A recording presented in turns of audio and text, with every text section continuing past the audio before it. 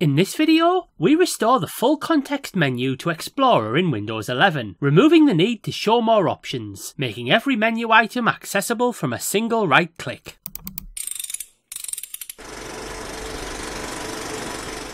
Hello everyone, and welcome to TechFixFlix. Windows 11 has compacted its Explorer menu, and therefore whenever we right click on a file, we now see a top row of icons rather than words for cut, copy, rename, move and recycle, and only 5 options within the main body of the menu. In contrast to previous versions of Windows, not all of the options we might require are immediately available, forcing us to click Show More Options to reveal the menu in full, and hiding a number of key items by default. On an established system, the position potentially worsens, as third-party app entries are also hidden, and in this example, we see extensions of Skype, Dropbox, Pushbullet, 7-Zip, Glary Utilities and Attribute Changer all relegated to this secondary tier. Whilst your menu will inevitably differ from ours, each system is likely to have a number of significant additional menu entries located here. This is a deliberate design choice from Microsoft, and if you prefer this more compact style and don't require continuous access to third-party additions, this isn't a project for you. We, however, see this as a step in the wrong direction, which effectively doubles the number of clicks required to access these features, and we prefer to have the ability to access the menu in full in a single click.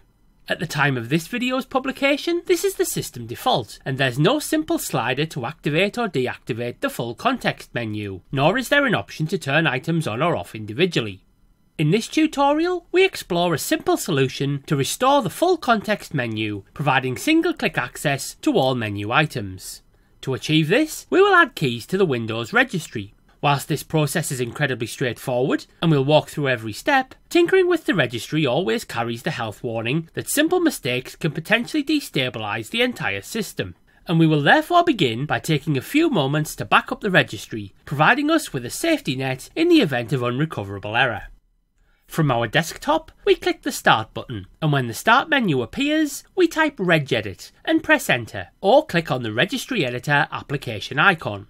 User account control will query this action on most systems, and we can click Yes to provide our consent.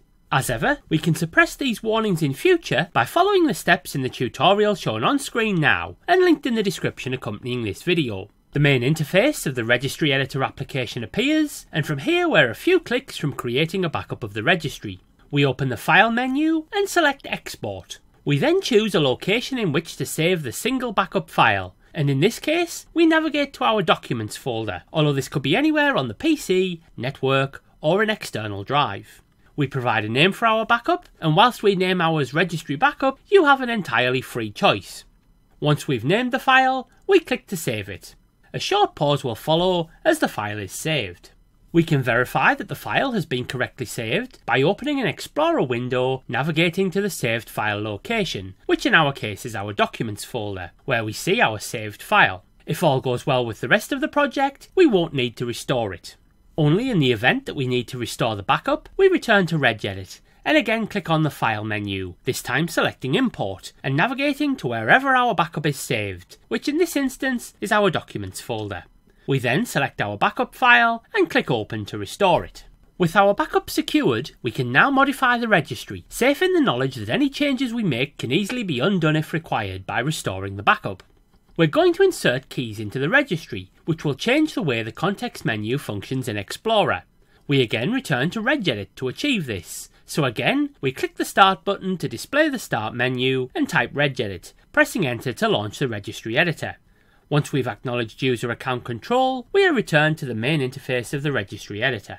We could navigate the labyrinth of registry entries to locate the appropriate node for our entry, but the more conventional route is to type the key directly. We therefore click in the navigation bar, where we highlight and delete the word computer, not to be confused with the entry for computer in the panel immediately beneath. With the word computer deleted, the bar is now completely blank, and we now enter the location for our new key here. The location is shown on screen now.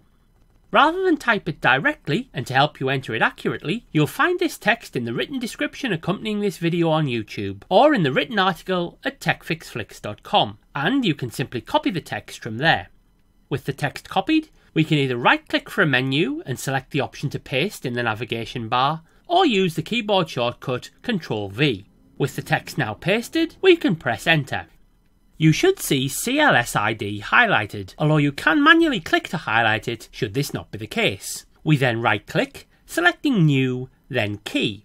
A new key is created and is awaiting a new name.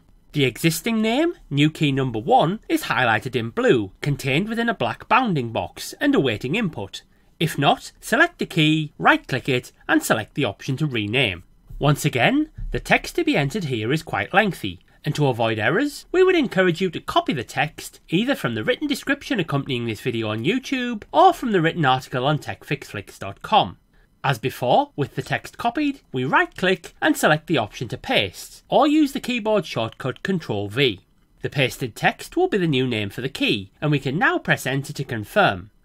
With the renamed key selected, we right click, selecting New from the menu, then Key once again. A new key is created immediately beneath the previous key. As before, it requires a new name. For the third and final time, this key name can be copied from the description or the article at techfixflix.com, and once copied can again be pasted by right clicking for a menu and selecting the option to paste, or alternatively using Ctrl+V. The new key is now named. We have one issue to resolve, namely that the value is not set. We double click default and a new dialog box opens. We simply click OK. Doing so changes the value not set to purely blank. We've now completed the registry modification and can exit the registry editor. The changes won't take effect until either the machine is restarted or Windows Explorer restarts. Restarting Explorer will allow us to implement the changes without physically restarting our machine. To restart Explorer, press CTRL+SHIFT+ESCAPE to summon Task Manager, then scroll to the very bottom of the list of running processes and click on Windows Explorer, then select the option to restart. Once the task has restarted, we can exit Task Manager. Now when we access Explorer, navigating to our selected file, right-clicking immediately produces our fully extended context menu, containing all potential menu items, without the intermediary step. We have now restored single-click access to all context menu options, aligning Windows 11 with all previous versions. Should we ultimately wish to revert to the compact menu, we can simply revisit our new key and delete it, once again opening the Start menu, searching for Regedit and running it, acknowledging user account control, navigating to the key we've created. We select the top level key and right click it, selecting the option to delete, before acknowledging the warning by clicking Yes. This removes the key and reverses the changes we've made. We can again navigate to an Explorer window, where we see our file, which we select. Right-clicking reveals that we have returned the context menu to its original compact form. Check out our back catalogue of more than 100 tech tutorials, and be sure to subscribe to follow our future projects by clicking the logo shown on screen now. If you'd like to keep watching, there are links on screen to more videos you might find useful. If you can improve our methods, if you need assistance, or if you just want to discuss anything you've seen, get in touch via the comments. We love to hear from you. Thank you very much for watching, and we'll see you soon for your next tech fix.